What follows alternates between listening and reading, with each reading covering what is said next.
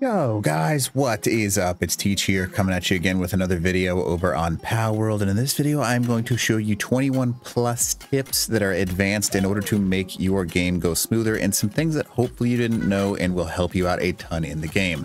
We're gonna go ahead and get started right away. Now if you don't mind, smack that like button at some point, leave a comment below for the algorithm, and then consider subbing to the channel for some more helpful videos. So my first tip for you is pretty simple. It is with the grapple gun that you can do a special thing. So a lot of people have a problem getting encumbered because they'll pick too much up. You can see I have 2,887 carry weight out of 1,300. However, you can still grapple gun and move when you are fully encumbered. You just have to find an item that you can actually go to. Now, trees allow you to grapple to them. So even though you can't move at all, you can still grapple to things as long as they are in range of your grapple gun, meaning that grapple guns are really important. And if you have a larger grapple gun, you'll be able to transfer further, obviously, allowing me to move around and kind of get to places much easier. So you can leave a tree or something nearby, and you can grapple to quite a few things that you might not have realized that you can grapple to. You have to be in the right distance. That's the one thing that you want to be careful of, because you do have to be close to it. Trees, rocks seem to be the ones that actually work the best. So you can grapple while you're still encumbered. Now, I don't care about that stone. We're going to go ahead and drop it. Now, next on my list, this is probably one of the most useful things in the entire game that people don't really understand what or why or how it works. So in order to actually successfully use this, there is a R command that people don't realize what it does. It's called quick stack. Now, quick stack is actually something that is going to take anything from your entire inventory and immediately drop it into an inventory that already exists. So if I was to take some flour and put it on my inventory, right? All I have to do is hit R, and anything that exists on the right side and exists on the left side will transfer from the left to the right. As soon as you hit R, that flour is going to instantly transfer, and anything else in my inventory that could be transferred would do it. So it would take all of those things. I use that in another tip video, but it's still something that no one uses, and you definitely need to check it out. Now, tip number 3. If you are looking to get access to a ridiculous amount of early game PAL spheres, there is actually a farm build that you can do if you are trying to farm them up, and you can go into your PAL deck, and inside of the farm, you can actually get a creature that will produce you at an insane rate, not the Vixies. Wow, I just went to the wrong one. But creatures will produce you some crazy stuff, and specifically you want to keep an eye on a single creature that's going to produce. All right, guys. Yeah, so the Vixies are the things that you want. The Vixies, when you place them inside of a farm, you'll notice they have a farming possibility. They will actually dig up spheres for you, so you can get a stupid amount. So put a few of them in an actual thing, and you'll get up to, I mean, I was getting thousands of spheres, and you can sell those spheres for a ton of gold, or you can just, use those spheres and put them in your inventory when you're actually trying to get stuff done. But PAL spheres can be insanely useful when you're kind of going around. Even the basic level ones are really useful throughout the entire game. Now, the next thing that you kind of want to be aware of, and is very important that a lot of people forget to do, is how to use the F command on your pals. So what the F command is going to do is, whenever I can get a chance to go up and lift a pal, just like this, you can assign them to a specific task. If you don't want them running around base doing random shenanigans, you can literally say, hey, what I want you to do is this specific task right now. And it'll let you know fixed assignment to sphere assembly line, and that's what this specific pal is going to work on until he is done with that specific thing. Even when he's done, he'll sit there and continue to kind of grind those out for you. So using that F command will save you a lot of time if you have a pal that wants to do multiple tasks. Now, next up on our list is the major difference in pals in single versus multitasking. So pals are all good at individual things. Some have multiple things they're good at, and some only have one. So let me tell you the difference and why it's important to know this, right? So I'm going to go ahead and show you what I have working in my base. You can see that I have an Azarobe. Even though the Azarobe is something that is kind of only one specific task, I want it in my base because I don't want it focusing on anything else except for watering. That's very important, because yes, there are some pals that you want for being able to do a couple of different things early on. Once you get towards the end game, you want pals to do specific tasks. Like, I want multiple Azarobes in my base to do nothing but water, because I've got a ton of different water functions. So I don't want them to do anything but water the specific mills and things along those lines. And then I might want other tasks like a Tansy, because they're really good at doing a couple of different things. This one specifically will plant and it will harvest for me. So it has multiple things that it's good at. and I want to be able to use those for those specific tasks. Now, you want to think about the difference in when you want something that only has one capability versus multiple, because tansies can do so many different things. They can work a little bit slower because sometimes they'll get squirrely and start doing a whole bunch of different tasks. Whereas your dinos, or your creatures with one specific task in mind, like these Digtoises, will only mine nonstop, which will produce you a ton of the resource you're trying to get. So definitely keep in mind and kind of use it to the best of your advantage to have creatures that can either do one task and multiple, and try and feather those out through your entire base. Now, next thing that you're going to want to be aware of, if you actually go to the map, you can see there are a ton of bosses all over the place. Level for these bosses really doesn't matter. As long as you're within about 10 levels of the boss, you can easily defeat it as long as you have the high enough sphere. Now, just to tell you, I defeated this level 30 Alphadron. I don't know if you want to call it that, the Alphadron. I defeated this when I was like level 15 because I was able to find a Gigasphere. All you need to really do is tank the bosses and get them low enough and then throw a few PAL balls at them. It seems as if there's an increased catch rate on them just because they want you to try and get those creatures more often. So you definitely want to consider that as a possibility, because a lot of these, you can actually do a lot of these without having to think too hard. Because they're so much bigger, they take a lot of damage, and you can kind of just get some really neat pals. So don't be so afraid of them. Definitely do them as soon as you get a chance or you feel comfortable.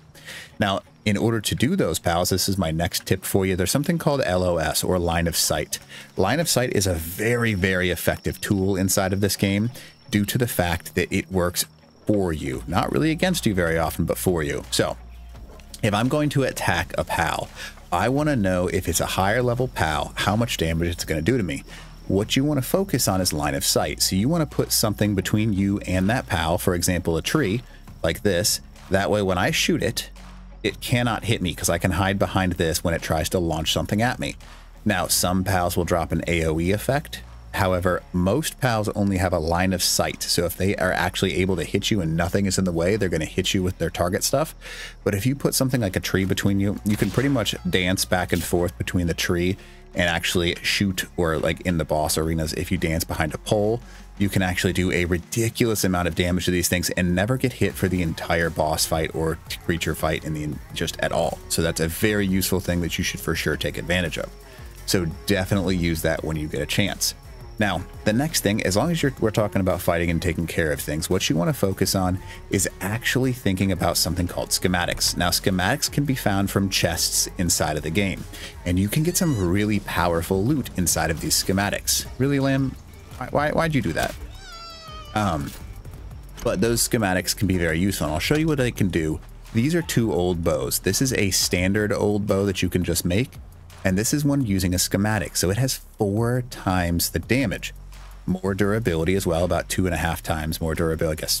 Yeah, 2.5 times more durability and 4 times more damage. So if you get some good schematics, definitely make them, because it's 100% worth your time. And this old bow is actually better than the crossbow I have in my inventory. I just use the crossbow because I like that it fires a little slower, so I can actually work on the other menus as well. So definitely pick up schematics. They're very important.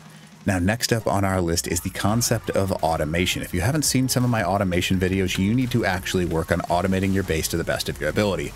The reason that I talked earlier about the multiple tasks, I have 2 watering creatures and the rest of them are picking, gathering, and then planting. Now, this entire section of my base right here automatically drops everything into this, and I have almost 3,000 red berries, so they're constantly automating feeding, so I don't even have to think about feeding my pals.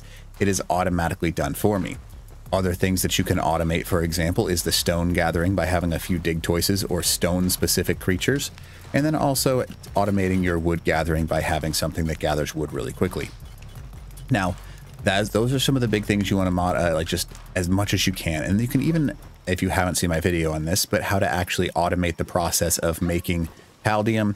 You can get a whole bunch of stone over there and just constantly have your water creatures make it. There's another 2,000 Paldium that I can just pick up and kind of move around with if I really wanted to. And you can just constantly have things being cranked out. So that is one good thing that you can do in order to do this. And if you see your pals slacking off, just go back to one of our earlier tips. Hey, I want you making these spheres. You know your job. Okay, well, apparently he doesn't like that he's doing, right? So we're going to go ahead and tell him to do it again. I don't know, sometimes they get funky, but that is how you do that. So automate as much as you can. Now, The next thing that's a really important tip, if you haven't seen my video on this one, it's also a very good thing, is if you have a spare base. So I have the capability to place 3 bases on my map. However, I only ever place down 2. The reason is if you place a base down, you can instantly transfer from that little area. And by base, what I mean is you place down one of these guys, a PAL box, right? And then if I go to my C menu on the PAL box, if I'm stuck somewhere over here and I have a spare base, I can plop down a PAL box, build it, and then use it to teleport back to my base. And then what I would immediately do is hold V on it, dismantle that base, and I still always have that. So I literally give myself the ability to teleport from anywhere on the map at any point in time. It's a very useful thing that will save you a ridiculous amount of time. Now, the next tip on our list is incubation speeds. If you haven't been paying attention to them, it's very, very, very important. Certain creatures will do better just by being in a room with no heat, no cool. Like these right here, common eggs and verdant eggs. Seems just a little cold, so if we heat them up just a touch, they would actually increase their speed. Now, no matter how many fires you place around these guys, 1 fire will give you an incubation speed bonus of 50% for scorching eggs. And then if you actually get a heater in the late game, the electric heaters, you'll kind of towards the very end of this game, you can kind of get these. There's some electric heater and electric coolers. These will increase your speeds by up to 100%, making it 2 times as fast. Literally saving you 2 times the effort to raise more eggs, which is one of the cooler parts of this game because you can actually do some really neat stuff with it. So next on my list, and this is a very, very important one, and people don't pay attention to it. There are armors that you don't unlock and you have to get schematics for.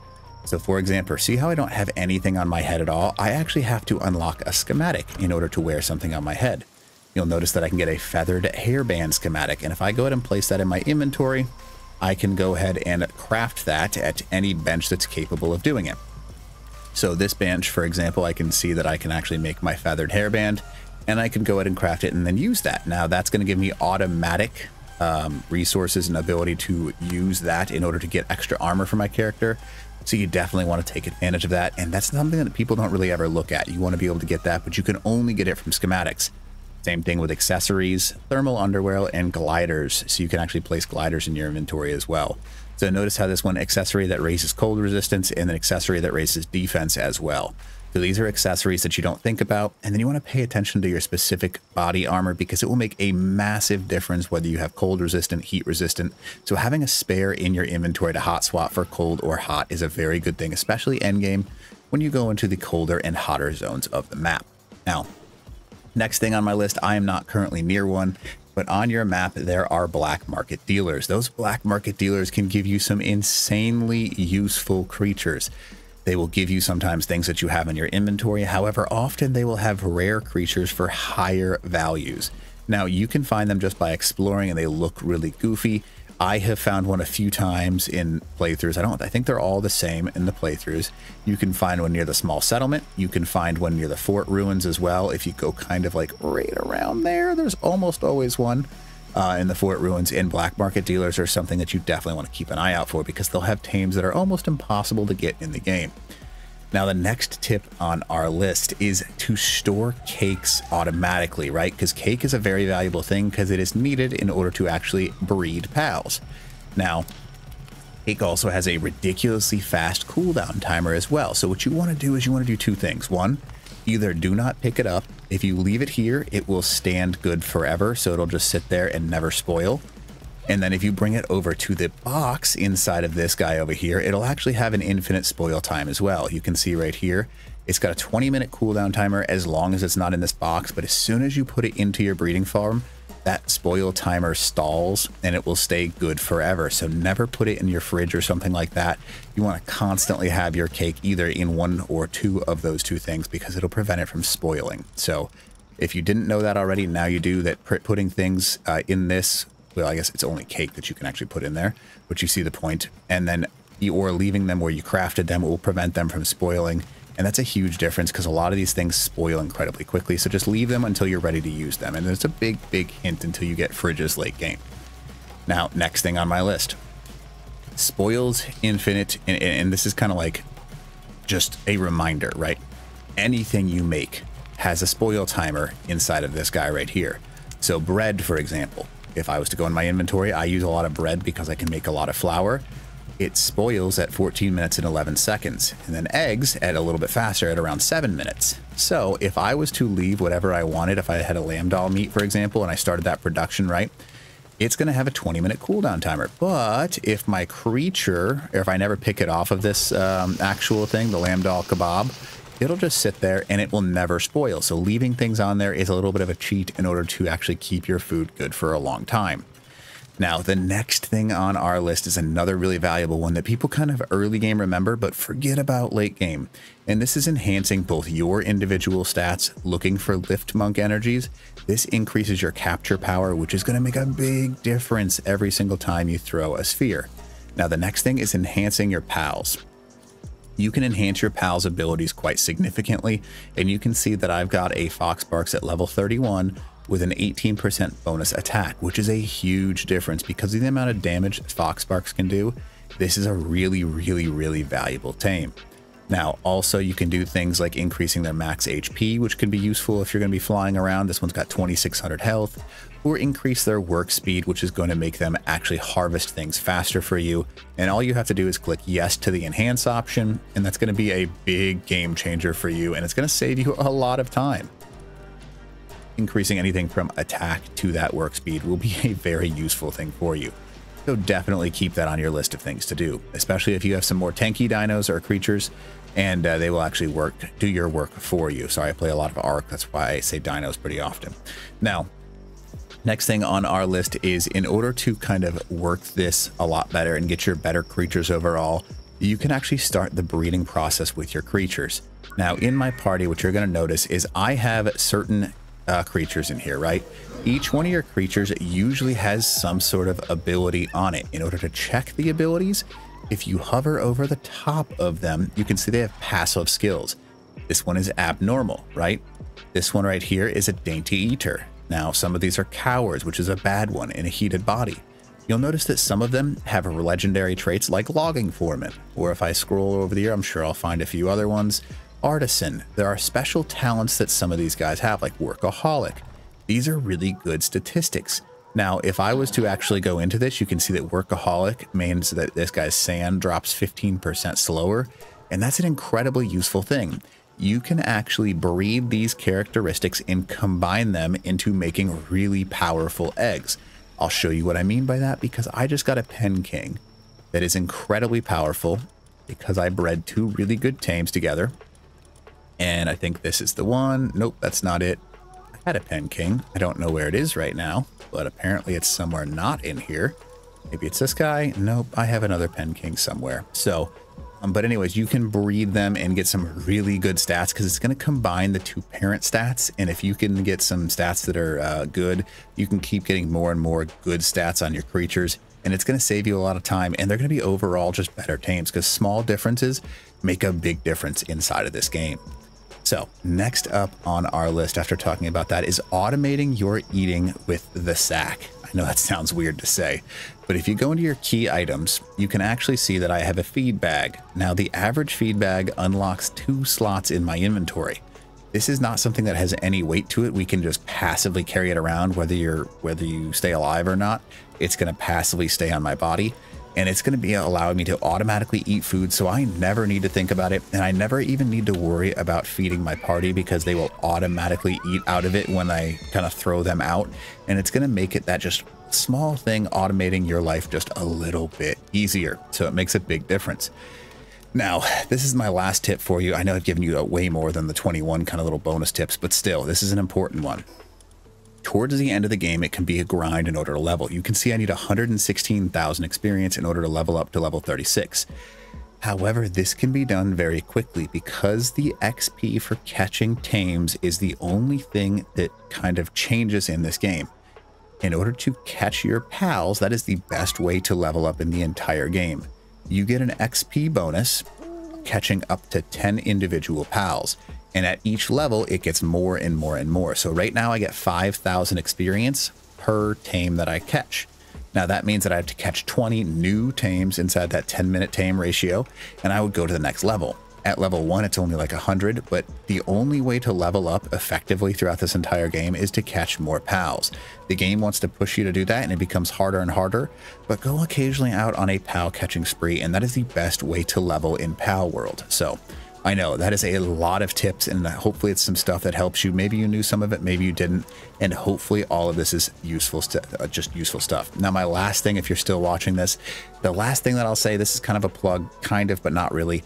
Playing on a solo player server is much more difficult than playing on a rented server. The reason I say this is because Palworld is a game where things need to happen passively. If you're playing a solo player server, things don't happen when you log off because the game essentially freezes. If you're playing on a rented server like I am, I'm playing on this rented server through my company, G-Portal. By the way, if you look in the link below, it's going to save you 10% off G-Portal servers, and it ends up being like $3 or $4 a month for a rented server for you and 4 friends. Or if you want to go up to 32 people, you can go as high as that as well. But things happen faster because I'm able to kind of log off and say, hey, I want you to make the maximum number of stone, and I'll come back on to 9,999 stone. So it's going to save you a lot of time just because having that extra time, it's much easier to play on a server, official or rented unofficial. It's up to you, but definitely consider doing that because you log off and things will be made when you get back on instead of having to wait for it in game. So anyways, hopefully this video helps you out, and if you don't mind, smash that like button, leave a comment below for the algorithm, and then consider subbing to the channel. All right, teach out.